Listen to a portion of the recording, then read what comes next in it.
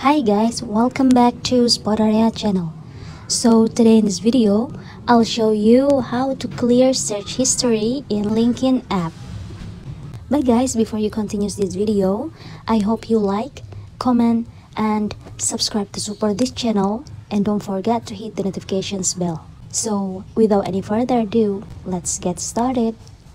First thing first, you have to click on the search bar at the top of the page, and then click clear located to the right of recent, and click clear for the confirmation pop-up.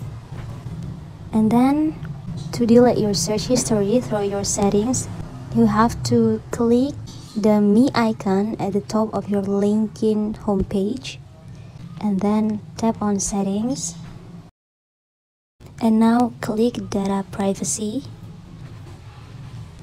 And then in the data privacy page, you have to tap search history and just tap on clear search history.